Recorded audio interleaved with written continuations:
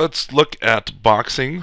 It used to be a really big deal back when .NET first came out because we didn't have generics. But now that we have generics, boxing isn't so much as a big deal, but it's still there, and we should be aware of boxing when it happens, and it could actually hinder performance of your application if you don't pay attention to it. Or if it does hinder performance and you use a profiler to show you where that performance hit is, you'll understand what's going on. Just as I did in previous videos, let me draw the smaller ink there. Let me draw the memory. This is just kind of an arbitrary way of drawing RAM, and we know that RAM is divided into a stack and a heap. And here in main, I am going to say int I gets 5. And then I'm going to say object O gets I. Alright, well, when I first say int I gets 5, that makes room on the stack here for I. It stuffs the value 5 in that 32 bits. Then I say object O gets assigned what is in I. So here is O, and O is a reference. That's an E. O is a reference. And since it's a reference, it has to reference things out in heap land. It can't reference the stack. And so it looks like, if this is going to reference, it's going to reference to something down here. But that's not legal in any way, shape, or form in C#. You must reference something in the heap. So how does this work? Because this certainly works, and it builds. I can say console write line O here, and control F5, and it builds and succeeds, and we get the output 5. So what exactly is going on here? Well, this is boxing, essentially, and it has nothing to do with the sport. The runtime, the CLR, says, oh, okay, you want to assign O to this value type that's stuck on the stack, and O must reference something out on the heap. So what the runtime does, without really telling you, is it makes what is called a box, which is a fancy way of saying it grabs some RAM, it puts some info up in here we won't be concerned about quite yet, but there's some info, and then it also puts the value of the 5 right there. Alright, so I is a separate entity from O. O is referencing something out here on the heap. I can prove that. Let's console write line I and O, but before we do that, I am going to say I gets 20. Alright, so if O was referencing I, then both of these would print 20 to the screen, but I'm telling you that O is referencing this boxed object out here. We'll see 5 for O, and we will see a 20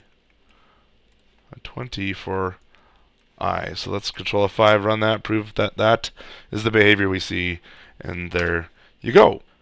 Now say I want to change the object that O is referencing. Say I want to change this value out here. Alright, well, as far as the box is concerned, there's no way with this integer, the way it's boxed, that I can modify this value. So if I do want to change O, let's say O gets 99, and then console write line O. Can you imagine what's going to happen in that case? Can you pause the video and think through what's going to happen when I say O gets 99? How is my diagram here on the right going to change? Go ahead, pause the video, think about it. Okay, let me control F5 this. You see, yes, certainly O on this last print is a 99, but we didn't modify this value here, this 5. Okay, what happened is that the runtime again saw 99. Oh, that's an integer, it's a value type, and you're assigning it to a reference.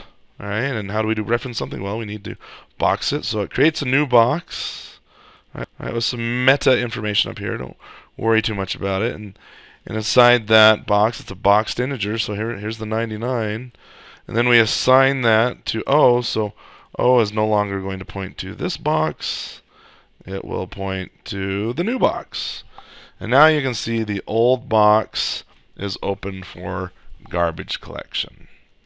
Alright, that's one downside about boxing, is if you do a lot of these boxes and you're not paying attention and assigning value types to references, then you create a lot of boxes, and that puts pressure on the garbage collector. One, because the garbage collector, it has to maintain a consistent heap. It also could defrag the heap. That's also part of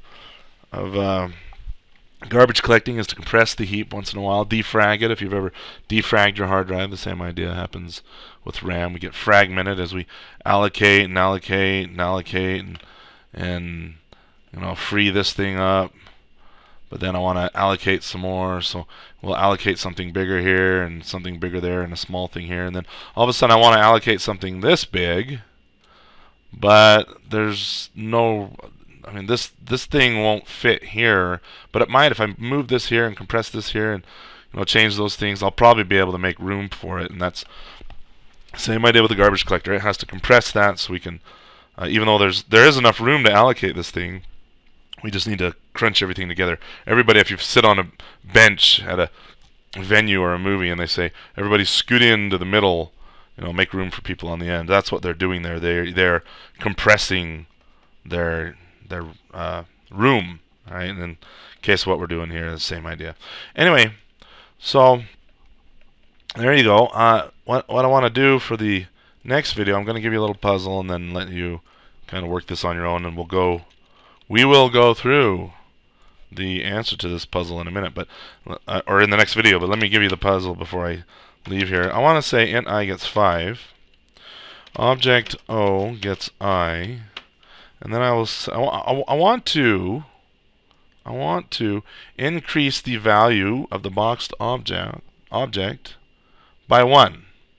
Okay, integers, we're used to that. I plus. But I want to do something O++. I want to increment the value that is referenced by O here. Alright, so think about that and we'll talk about it in the next video.